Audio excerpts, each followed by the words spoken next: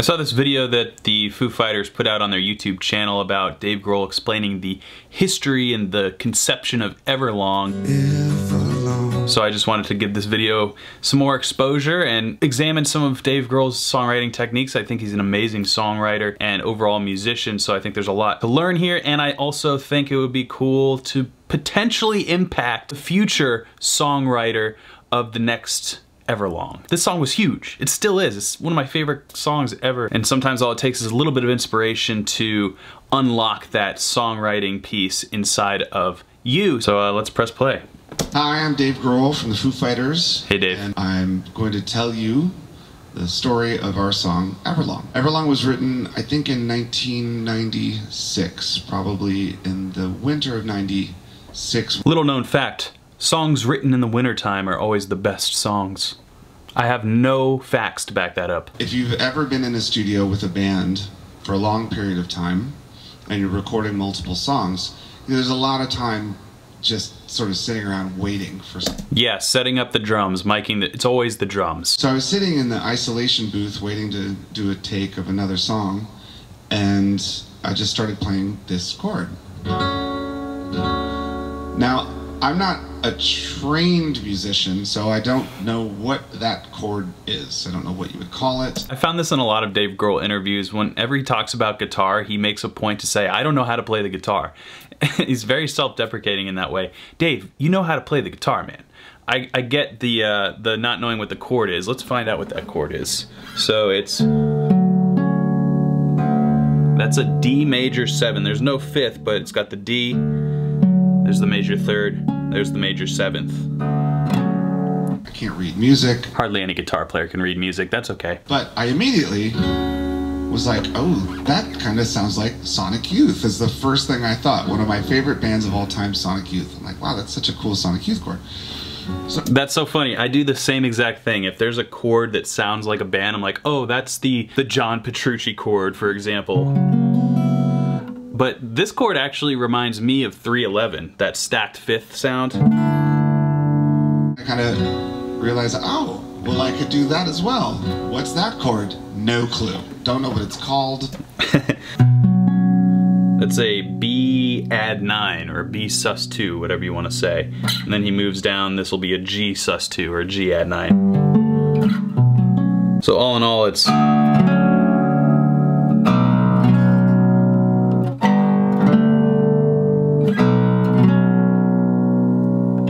Those are some pretty sick chords to start with. Don't know anything about guitar. But I realized you could sort of move it around.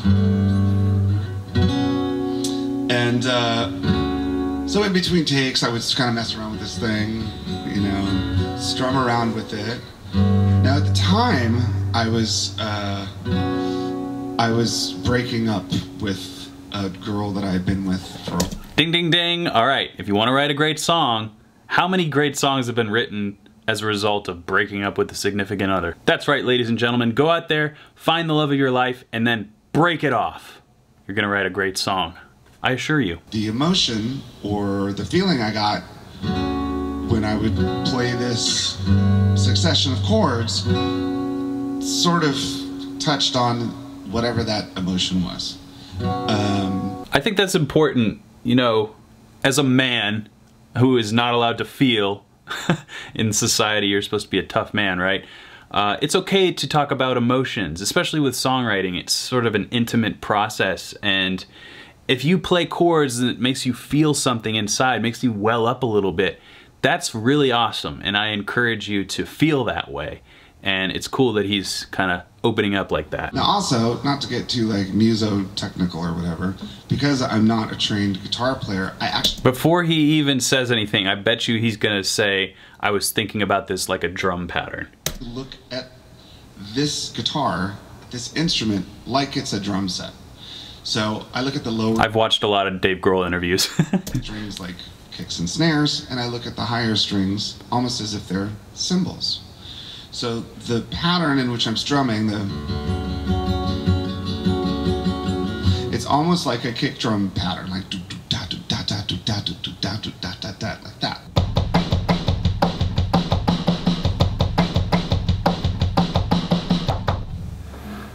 Pretty cool. Cool. So because of the emotional place I was in, I started writing the lyrics to this song. And they come from a real place. Lyrics coming from a real place. As with anything artistic, if it's authentic, then it'll usually connect with more people than if not. The song started to come together, and I wanted to record it quickly so I didn't forget it. I had a friend named Jeff Turner. That's a good idea. So I always, if I come up with any sort of idea, whether it's a video idea or a riff or anything, I always make a point to record it as quickly as I can to preserve whatever magic that I think is there. Like, have you ever woken up from a dream or something where you heard this magical piece of music in your head and you're like, I'll remember it, and then you go back to sleep and you have no idea what it was? I've had one too many of those occurrences, so I've always made a point to do just that. Record something as quickly as possible. That's a great, great strategy. Without having it fully formed, I just kind of went in, I put down a drum track, I put down the guitars and the bass, and I sang it into a microphone for the first time. It did seem to make sense.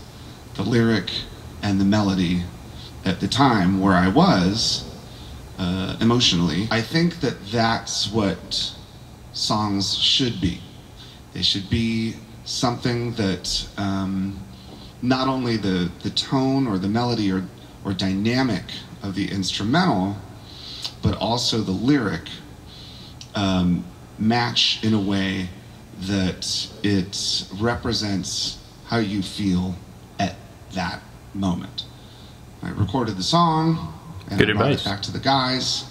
I remember actually I played it for Thurston and Kim from Sonic Youth, because I was deathly afraid that I had just totally like ripped off those Sonic Youth songs. I need to listen to more Sonic Youth. I don't really get that. Oh, listen to this thing I just recorded.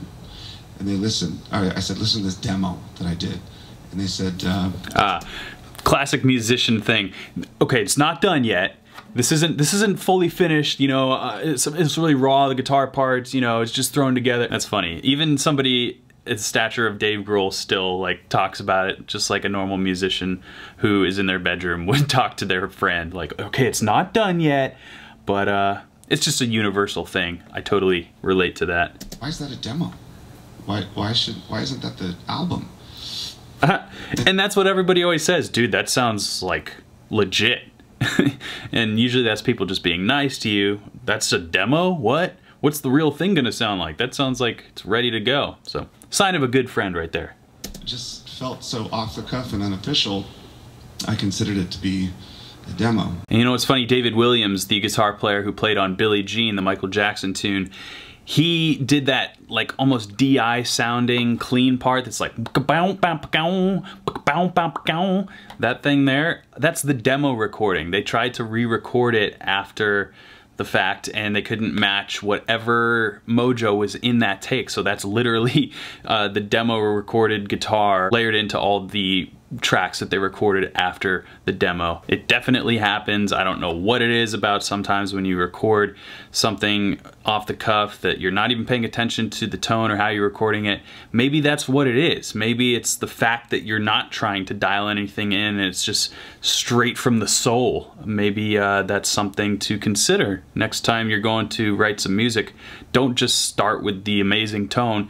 Just start with something bland, and maybe if it sounds good on that blandness, maybe that's the final tone, or maybe, you know, it'll sound even better when you do go to doctor it up. I never considered doing it acoustically. I thought it was a rock song until I think it was the first time we did the Howard Stern show. Howard Stern loved the song. He asked that I play it acoustically. This will be interesting. Yeah, see if I've never had to do this acoustic. All right, well, let's try it. First time. So basically, Howard Stern is responsible for the Foo Fighters' success. It gave this song kind of a whole new life, because I think sometimes when I do it this way, it really does peel back a lot of the bells and whistles and the other noise when it's just the lyric and the guitar. Honestly, when I think of Everlong, I think of the acoustic version. And my voice, I think it kind of makes the song feel the way I had always wished it felt. So I'll shut up now. I love this intimate look into the songwriting process of one of the greatest songwriters of our generation. Doesn't matter if you don't know what the names of the notes are that you're playing. It doesn't matter how you think of the guitar, whether you think of it as a harp or a drum set or whatever. The authenticity of a human element infused with an instrument. And of course, the lyric writing side of things, he didn't really get into that, but he basically said, I wrote down how I felt. You don't have to necessarily be any more artistic than that. Sometimes the best lyrics are the ones that are the most simple and honest. My favorite lyricists, they kind of have the tendency to say things that you wish you could articulate, but aren't necessarily difficult to say when you think about them. It's just like, oh, I was thinking that. Why didn't I say that? That's really the key to lyrics that I've obviously not been able to master, but I understand. It's like, just say what you're thinking and don't try and be too cute or too metaphorical in the beginning phases, maybe the first pass through. Just write down exactly what you're feeling. I mean, Eminem, I think, is one of the best rappers ever, and he would literally just write journals of all his thoughts, and then he would form songs from that, but they all came from real long form thoughts in his head. And I think that's a really great way to approach lyric writing. And then when it comes to the music, you know, Dave was getting on to a point where the lyrics sort of blend into the music in a instrumental way. I think that's really cool, and that has to do with the vocal side of things. So all in all, great advice here. I hope it helps your songwriting. I'm gonna end this video with a song that I've been working on. It's not close to being done. Let me get my little musician disclaimer in there. It's not done, but I will share it with you. It's just a few riffs that I've thrown together. I like the sound of it. It sounds nothing like Everlong, but it is something that I'm working on, and it came out of thin air one day. I was just sitting down, strumming my electric guitar unplugged, and I came up with this little melody, and before I knew it, I had this.